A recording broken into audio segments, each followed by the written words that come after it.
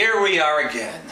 And as I said in the previous version, other than, hey Newt, be quiet, I said, you ask someone in Southern California for a lemon or an orange or a lime and look what you get. These are navel oranges from San Diego County. These are grapefruits from Norwalk in Los Angeles County. And these are beautiful lemons from Orange County in Corona del Mar. Now, I also, because I did a little construction work, was given 2 extra bottles of vodka. This is the one I got from Costco for $13. We're going to make the grapefruit cello in this one. We're going to make the LemonCello in this one, and we're going to make the OrangeCello in this one. And we're going to do it fast because we don't want to spend 4 months waiting for it. So we're going to take a zester and then just zest the citrus right into this. So you have the little curls of the zest and the oil, and it goes right into the bottle, and I bet it's ready to drink in a week. So Newt, what do you think? What do you think? We're going to be able to do it? Yeah? Good. All right. Here we go. 3 batches. OrangeCello, GrapefruitCello, and LemonCello today on Fry the Chef. So I'm going to quickly show you how this works. Just grab your orange, you zest right into this huge Pyrex which collects all the essential oils. Just like that. You get no pith, no whiteness. It really is the pure essence of the peel, which is what you're shooting for. This will save you months of letting it sit up. So then we're going to rinse this out and get all that oil off the side with the vodka and put everything back into the vodka.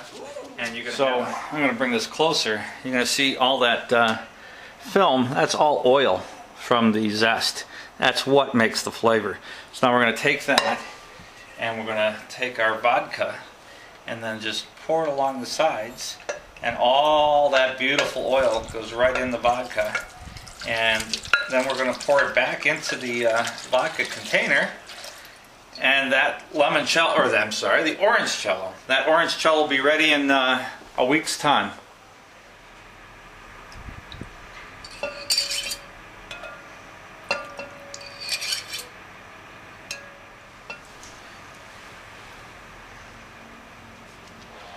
So these chef tweezers made a difference getting all that zest in there. But now we're just going to finish off the bottle. You can see the zest does not take as much space up as the peel.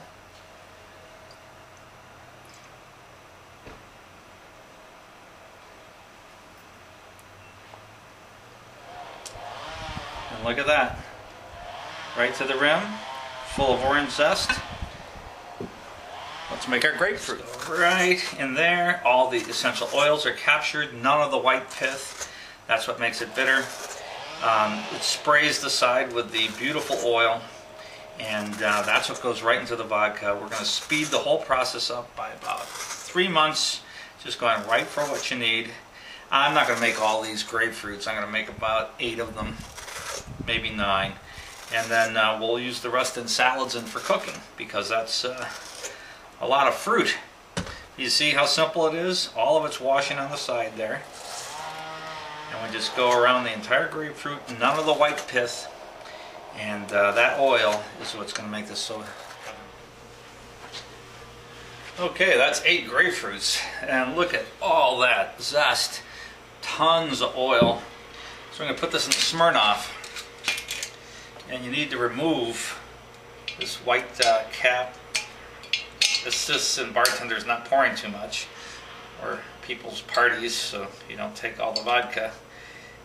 We want it to flow out, and we want to get those zests in there, and we just need to get that along the side. That's beautiful. So now we get our tongs and put the zest.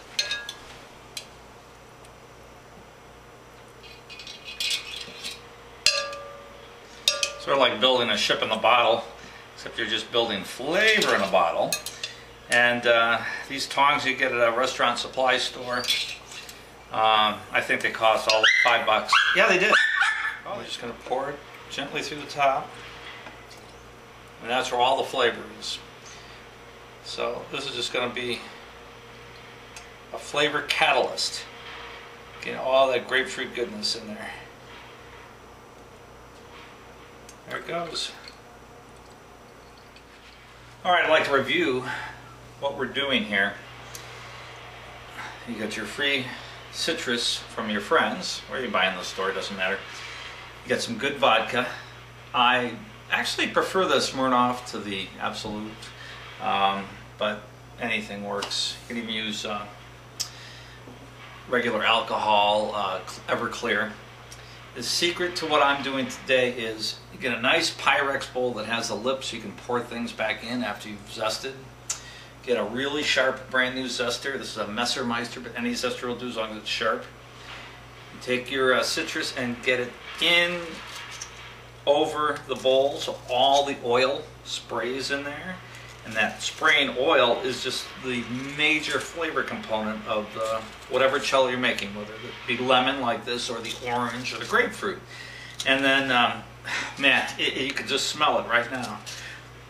So essentially, you don't even need to let it set for too long because this is exactly the flavor you're going for. And it's just coming out perfectly as you put it in the vodka. So you see that oil sprays all over there. When you're done, put your used fruit there. You're going to use that fruit for salads or cooking. Use the juice, all kinds of components. So let's just finish. We'll do about 2/3 of these lemons and then put it in the Absolute bottle. So here we go. One other thing, go to the kitchen supply store, get these decorator tongs you use for placing things on plates, making them fancy. They're perfect for grabbing these zests and sticking them back in the vodka bottle, and it won't set you back anything. You can use regular tweezers, but they need to be fairly long, and please wash them. Alright, just like my t-shirt says Fin del Mundo, which is end of the world. I got that in Ushuaia on my way to Antarctica. This is the end of the LemonCello, so we're going to wash the sides again. And I'm taking some of the Bach and just rubbing this, and you'll see the oil come down in a sheen. And we just get all of that in there. Just incredible. Here again we have another security cap. This one looks a little bit tougher than the last one. Whoa! Got her out. Perfect. So let's rinse off the side of the bowl. There we go. And the more oil you get in there, the more intense the flavor. We're going to take our nice tongs, let the thing go, the bottle go over the zesting bowl.